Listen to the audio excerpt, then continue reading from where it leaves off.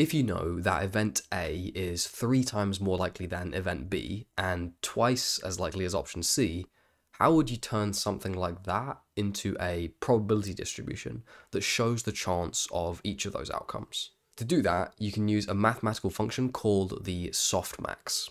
Most commonly, the softmax is applied to the output of a multi-class classification model to turn the real numbers which output into a distribution over different classes. It transforms a vector of numbers into a vector of numbers between 0 and 1, which sum to 1.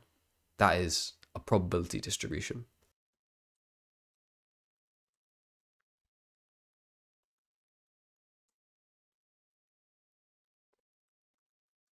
The input logits represent an unnormalized probability distribution, and the softmax normalizes it, making it into a valid probability distribution. And this is the key characteristic of the softmax function. It takes a vector of numbers, turns them into a probability distribution. It does that in 2 steps.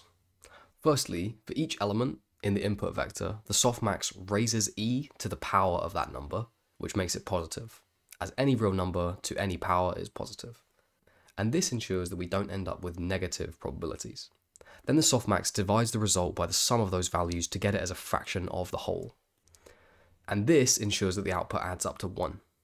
It's important to notice there that the indexes I and j are different. This z is the z in the particular position, which I care about right now. I'm computing each of these one at a time. And so I pass in each of these zi's one at a time here. But then when I'm computing the value, I want to divide by the sum of all of them after e has been raised to their power. So this makes them all positive. Dividing by their sum makes them all add up to 1. And then the output is the vector of those values.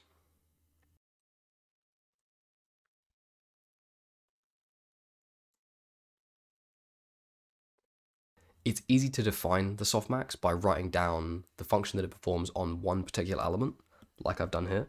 That's just for one particular element of the input vector. But for shorthand, you'll often see it applied to a vector. And that's what I've got there. Because of the fact that the output sums to 1, increasing one input element pushes down all the outputs of all the others. And when the difference between the largest input and the others is significant, the winner takes all. The largest element is pushed up to 1, while all the others are pushed to 0. In that case, the softmax approximates an argmax function, which finds you the position, the argument, of the maximum value of the input, and gives you a vector where all the elements are 0, except where there's a 1 in the position of the largest input. And this is where the max in the name softmax comes from. It should probably be better called soft argmax, but now this is the convention that everyone's familiar with.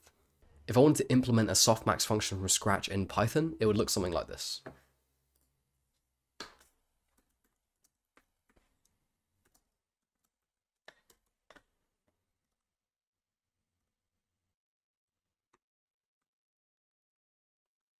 Unlike the argmax function, which is discontinuous, the softmax is smooth and differentiable.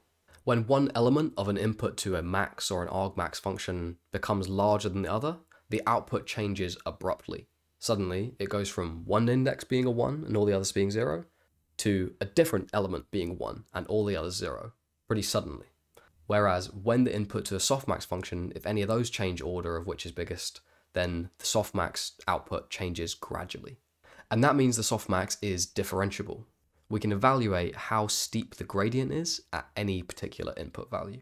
And I won't go into it now, but that means you can use the softmax function as part of a function which you want to optimize with gradient descent.